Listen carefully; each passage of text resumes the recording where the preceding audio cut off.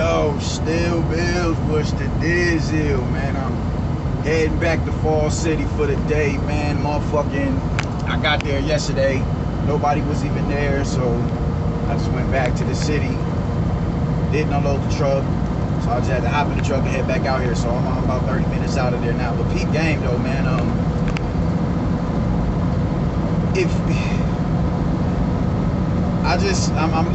I had to stop like halfway through, man. I'm listening to the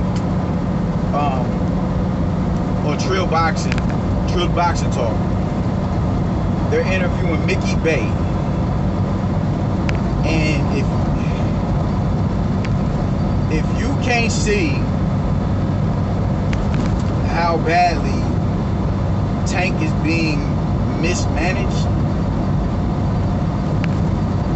and you can see how much Floyd and Leonard, they don't know exactly what it is that they're doing when it comes to dealing with a fighter's career, you need to go listen to that interview. You need to go listen to that interview. Because he is so, like, it's jaw-dropping the amount of information that he's giving out there, man. What's going on with Tank is we see the talent in the kid, but the thing is they're trying to turn him into this pay-per-view attraction, and he's not going to get to that level if he's not fighting, if he's not going through the gauntlet of opponents that Floyd went through. Floyd Mayweather knows better because of who he's been in the ring with. He knows the grind that he had to get on in order to obtain that level of superstardom that he would eventually get. Floyd isn't the A side to the biggest boxing match as far as pay-per-views are concerned. He's not A side to that if he doesn't go through Oscar De La Hoya, if he doesn't go through Zab Judah and Arturo Gatti and Diego Corrales and goddamn DeMarcus Corley when he got busted up, and eventually go on to fight the Manny Pacquiao's of the world. You dig what I'm saying? Like, he doesn't get to where he's at if he doesn't go through that gauntlet. Canelo Alvarez, Shane Mosley, Miguel Cotto, Ricky Hatton. He has been through some legitimate Hall of Fame fighters. So he knows what it takes to get to a level of success in your career, to where you're arguably the GOAT. He knows what it takes. He knows the sacrifice and the dedication that it takes. So for him to make this, the matchmaking around Tank so soft, it's just a testament as to you don't know what it is that you don't know what the fuck it is that you're doing. Which Mickey Bey says it's a hobby to him. He doesn't know how to promote. He doesn't know how to promote. You can't sell anybody with any sort of common sense on Isaac Cruz. And then when the fight doesn't go the way that all his other fights have went, you try to hit us with the, oh man, the name of the game is hit and not get hit, which would be cool. I can respect that. I love the sweet science, but the thing is, y'all aren't billing him as that. Y'all aren't promoting him as that. Y'all are promoting him as this destructive fighter that is come for destructive. And Tank has skill, but y'all are billing him as destructive. Not sweet, not the sweet science. That isn't the stigmatism attached to Tank Davis. So him underperforming against Isaac Cruz is going to go against him on the strength alone that not only was he supposed to really separate himself, if not knock out Isaac Cruz, he wasn't even supposed to be in there with Isaac Cruz, because he's more accomplished than Isaac Cruz. He wasn't supposed to be in there with him to begin with. He honestly ain't even supposed to be in there with motherfucking Rolly Romero. Why? Because Rolly Romero is who exactly? You dig what I'm saying? Y'all are softly matching him up. Like, Mario Barrios, I'm not mad at. It was a good win, and I had to eat crow. Like I said before, any of those top not middleweight, any of those top welterweights, any of those top lightweights would have did Mario Barrios the same way. Because Mario Barrios was an unproven junior welterweight. It was unproven. So y'all keep trying to go around all of the shit that's going to turn him into the star that y'all potentially want him to be. Y'all keep going around that and keep trying to pull the wool over our eyes. He's a 3-division world champion in what stratosphere? How is he a 3-division world champion when he has never caught a title at 35? How is he 3? You know, what title did Mario Barrios have? Do not come at me with no interim shit. That's not a title. So y'all keep doing, y'all going to strategically move him and swerve him around all the potential opponents that can turn him into what it is that y'all want him to be, and then tell us, well, don't stream the fights. These fighters do it all. They risk it all to go in there and entertain y'all. Yada yada yada. All right, we'll put them in there with the fighters that we want to see. The thing is, with these Instagram followers, these Twitter followers and shit like that, that doesn't translate into viewership, man. So the same motherfuckers that are following you, they'll watch your fight when it's on YouTube, or better yet, they'll watch your highlights. They're not about to come out of pocket and watch your ass fight. More than likely, no. They don't follow the sport like that. They're not boxing junkies. You can't get away from the soil. You want to galvanize the people, the hardcores. That's the attention that you want. You want to be able to galvanize them, because even if you're not known to the masses, you at least have a solid enough base amongst the people who are diehards for the sport. You at the very least, you have their support.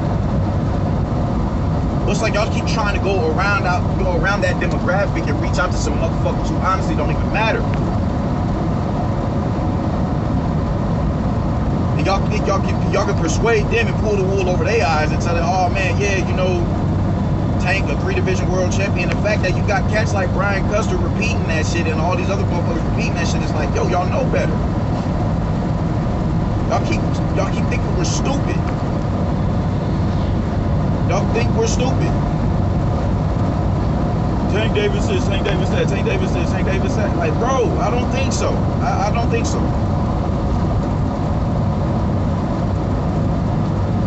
And after hearing Mickey Bay's interview, it's a testament as to what it is that I've been saying, that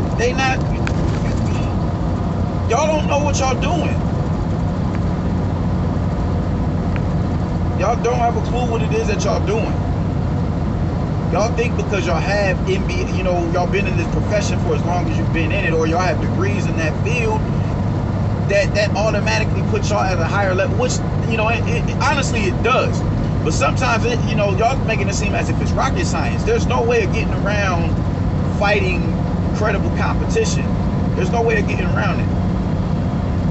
There's no, I say, well, I mean, it works for some people. I see some dumbass nigga tell me he don't think Lomachenko versus Tank will bring in the amount of viewership that Rolly Romero versus Tank would. And I was like, yeah, you a dude that just, I don't even think I can have a conversation with you on a personal level, because you're easily persuaded. We couldn't talk about politics or nothing like that. We couldn't talk about social ills of the ghetto.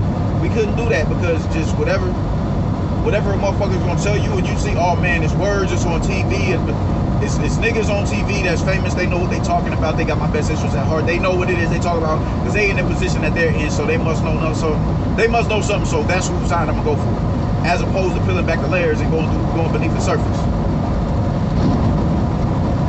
You can't fool the hardcores, and those are the people that you really want on your side, not motherfuckers who recreationally come in and come in and out of the sport. You dig what I'm saying? You can't get basketball playing ass niggas who barely watch boxing and think you're gonna just galvanize them and they automatically you're gonna get their $80 on the pay-per-view. You're gonna get no, it's not gonna happen. And how they're doing Tank is a testament to what Mickey Bey is saying. They don't know what the fuck they are doing. They don't know. Homeboy said Leonard Ellaby got to get permission to get a car, dog. Like, he has no authority. He has no authority. And the fact that this other nigga's practically begging this man to promote their fights, and it's like, bro, what the fuck is going on over there? It's like it's Tank or nothing, man. The thing is, like, what happens when you did? What happens if this situation with Tank, with this him running somebody over or whatever? What happens if he has to actually go sit down? Damn, I gotta excuse my camera of my phone. It's the road is it's pretty bumpy in the road. But what happens if Tank has to actually go sit down? What happens if he has to go sit down? What happens if Tank has to actually go sit down? Who is next in line? Who? You look at the zone. Canelo left. All right, cool. He didn't leave, but he saw business elsewhere. But look at the string of talent that they have on the zone. The fact that they're developing talent, abroad speaks to them. They're developing Conor Benn, Carlos Gongora. He's not a factor as of now, but he'll get there eventually. Devin Haney has already said, I'm not working with nobody. I'm working with Eddie Hearn until I retire. Ryan Garcia. They're building talent around to really,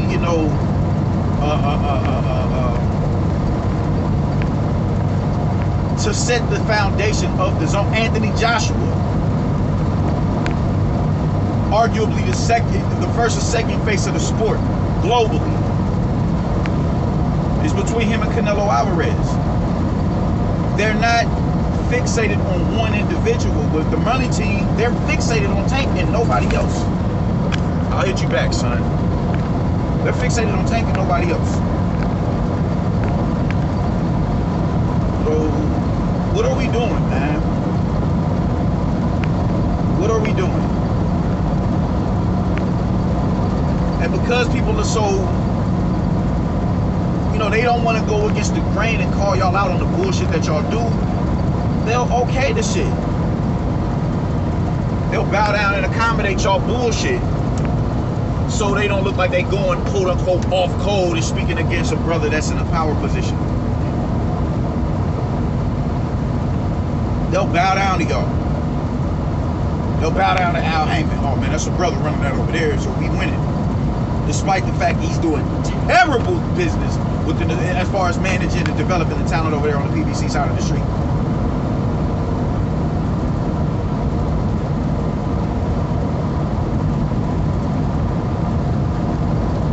It's real informative what Mickey Bey is saying, man. And a lot of the shit that they said they did to him, how they sabotaged him and took him off motherfucking the Manny Pacquiao and Floyd Mayweather undercard as the co-main event. Took 1.2 out of his pocket and made him fight on another. Oh my God, it's terrible what they did with his social media. Wow. And it may not. He said it wasn't Floyd Mayweather per se. It wasn't him, but the fact that he's not hands on with everybody, man, it's like, yo, that speaks for itself. If you're gonna have people managing and representing your brand, you have to make sure that they have experience in that field. And at the moment that, I don't know about at the moment, because I'm sure after, the dude was a crash dummy. He was, he was a guinea pig or whatever, to my knowledge. How he's making it seem, he was a guinea pig. He used Mickey Bey as a guinea pig to upstart his career. Now he got like 30 plus fighters or whatever. Alright, word. Cool. But he had to be the sacrificial lamb for that. He had to be the sacrificial lamb, and they still just don't know what the fuck they doing. And you can see it with Tank. You can see it with Tank. If Floyd was as smart as people believe that he was, and Leonard Ellaby was as smart as people believe that he, as people believe that he is, they would go in the direction of the zone. and start getting apps. ESPN did it. ESPN did it. Because that's the way of the future. Pay-per-view is dwindling. So the likelihood of you turning Tank into this global icon on, you know, the rival Canelo Alvarez is more than likely not going to happen. Canelo Alvarez is where he's at now because he's what, a 4-division world champion. He's undisputed, and he's been through a gauntlet of competition to galvanize his spot in the sport throughout the annals of time. Tank is yet to do that. If Tank was to retire today, Tank's name ain't gonna ring bells. And that's their fault, because they're not matching him up with the Devin Haney's and the Teofimo Lopez's and the Ryan Garcias and the goddamn Lomachenkos. This man is on record with saying, I might not fight top competition until 2022, 2023. He said that, and he's content with that. He's being groomed to be like that. He's being groomed. He is being groomed. And by the time he realized how detrimental that is to his career, he's gonna be at an advanced age. He's 27, man. That's, you know, you're coming up on your prime years around that time. They don't know what they're doing with this kid. They need to fall back and let somebody else handle. Like, no, bro, you know, you got the money and all that to put up in front for shit like this, man, but you're not necessarily him. You're not him, bro. It's about that money, that money, that money, that money. It can't be about that money because there's other fighters in the division that are getting paid more than Tank. Like, it's just really not rocket science, man. It's not rocket science. Y'all pull the wool over people's eyes, man, and because y'all are who y'all are, they fall for the dumb shit. There's nothing wrong with taking a step back and saying, all right, man, let me humble myself and let me seek advice. Let me follow the ways of a motherfucker who knows how to promote. What would convince y'all that y'all can go up against football on a Sunday night and expect to get break 200,000? And we still ain't even got the numbers from this fight. And they're saying that the numbers were somewhat inflated on his past couple of pay-per-views. Like, y'all keep trying to. You can't fool motherfuckers who know what it is that they talking about, who have minds of their own, and they ain't easily duped by, oh man, that's a brother over there. Nah, I mean, man, it's a beautiful thing that his brother's over there getting other brothers to the bag. But the thing is, man, niggas have done some fuck shit. Y'all are hurting the sport. Y'all are hurting the sport. Trying to build this man as something that he's not. And he could possibly be that. But the thing is, y'all are not willing to put him in there with certain fighters. Floyd has built his entire career around the fact that, oh, I'm undefeated, protect the whole, preserve the whole. That now you have to live that same ideology vicariously through Tank.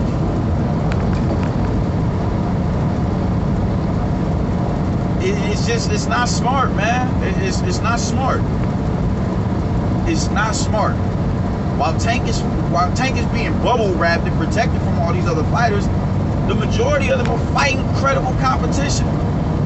The type of competition that's going to expose the holes in their game. So they're better prepared when they take another step up in competition.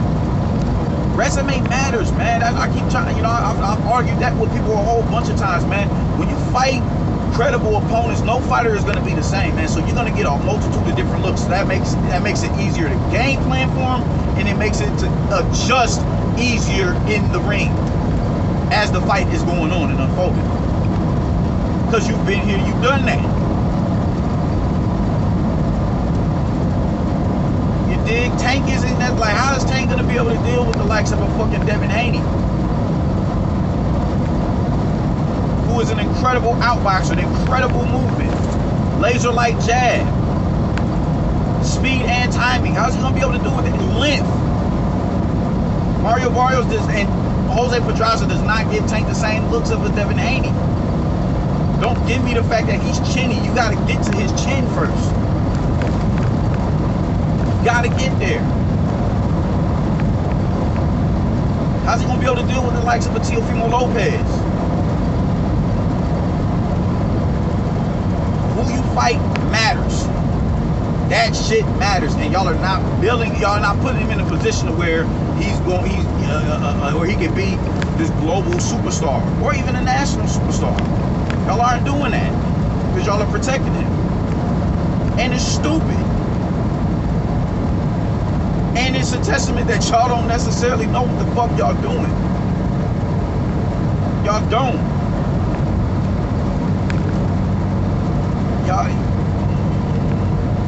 Y'all gonna butcher this man's career, bro. And it's real aggravating arguing with people who are just so pro PBC and pro Mayweather that they can. I see Bushido. Shout out to Bushido Boxing. He's the one who hit me to this shit. Just on his he said something about it in the interview, and he's active in these boxing forums on Facebook. And and this is a prime example as what I mean by people who are so pro PBC and pro Floyd Mayweather. They blame Mickey Bey sabotaging on him losing to Vargas. They blame that on him. Going to you went in there, you got knocked out, y'all. Just dumb shit like that. Just dumb. That's so dismissive. You don't want to see the fallacies in Floyd Mayweather and his team's ways. You would just put that all off on their fighter. You will put that all. You'll completely disregard their wrongdoing and highlight Mickey Bey, a dude who's fighting and is at risk of being a victim of a circumstance. You're gonna put that off on him. You're gonna put that off on him. Fighters lose, dumbass. That's what happens. That's what happens in the sport. Niggas lose. That isn't to tarnish your career. That doesn't tarnish your legacy. Marvin Hagler is one of the greatest middleweights ever. He avenged both of his losses. And retired with not Floyd, but with Ray Leonard because they know he won that fight. He's like, I ain't about to let them disrespect me like that. So I'm saying, man, y'all gotta stop, man. There's nothing wrong with calling people out on their fuck shit. There's nothing wrong with that. If it was anybody else, if it was your man, if it was anybody else, why y'all letting him get away with that? That would be y'all get at. Why y'all letting him get away with that? Why y'all letting him get away with that? He's wrong. And in this situation, Floyd and Leonard and them niggas and Al Hammond are wrong. Mickey Bey's interview is extremely informative, man. Shout out to Trill Boxing Talk. Shout out to the LDBC, my nigga. Like, shout out to them niggas. They do good work, man. It's just certain shit I can't go to them for. I can't go to them for certain shit. When it was time when I wanted to hear something refreshing about Teofimo Lopez and how I wasn't the only one who felt outraged about him saying nigga, I knew who to go to. I knew who to go to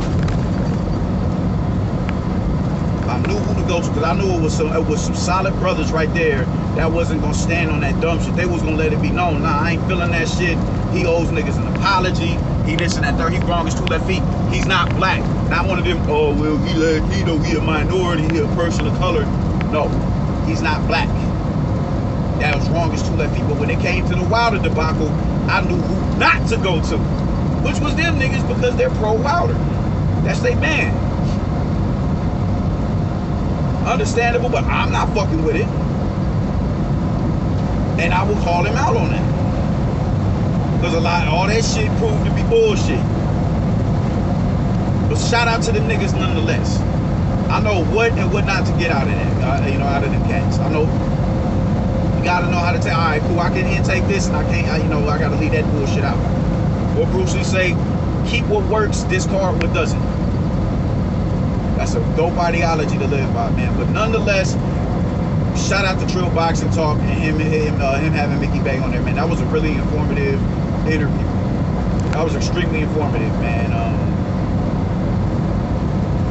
It's a shame that, you know, he's about to fight Tevin Farmer. I don't know when. I really want to. I'm most definitely going to be, you know, tuning into that. And I didn't, you know, I haven't heard, me personally, I haven't heard from Mickey Bey since the Vargas fight, since he lost to Vargas.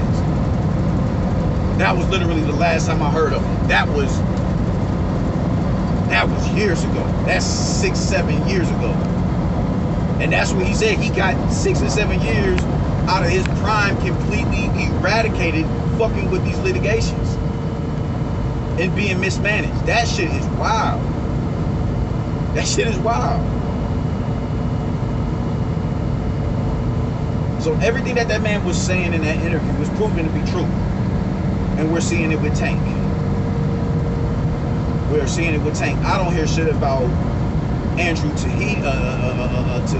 Betty. I don't know how to pronounce his name. I don't see shit about Kevin Newman. I do not see shit about these Mayweather out of the Mayweather gym. I don't see it.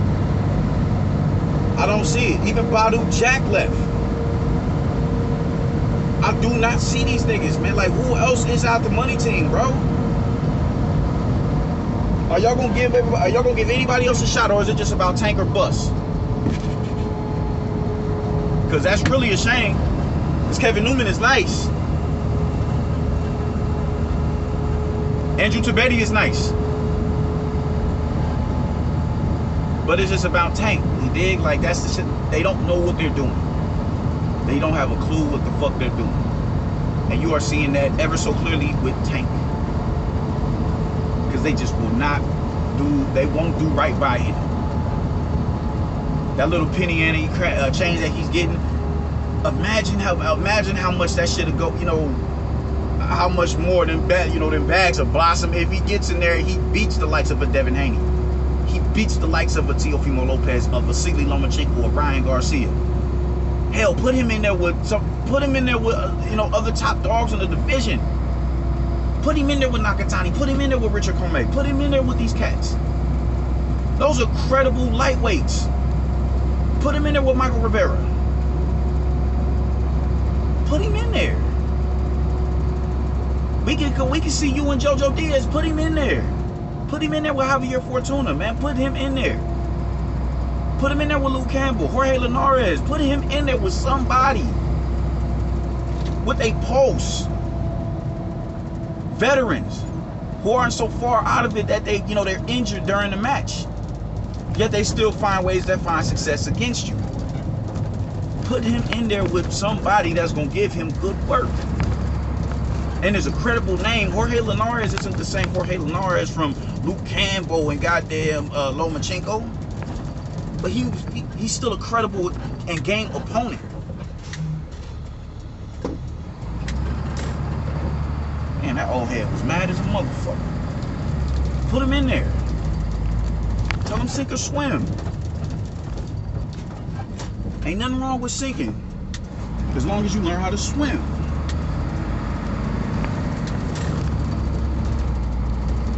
But you can't, because you have to preserve a nigga O. You have to preserve the O.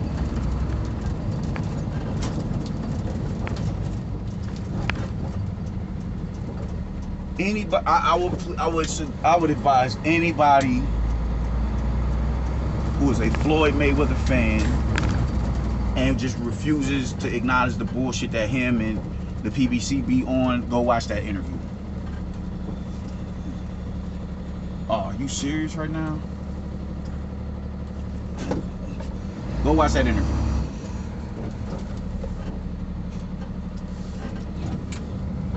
And tell me motherfuckers don't be on bullshit. Go watch that interview. And let that man put, you know, let that man put gems in your ear.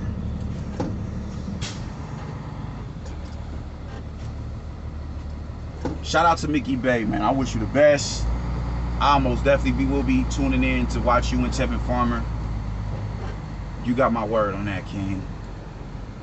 You got my word on that. And I'm gonna finish that interview on my way back to the town. But Yeah, man, that's how I'm feeling about it, man. Y'all like and subscribe. Let me know if I'm burnt the fuck out or if I'm on with something, man. Deuces.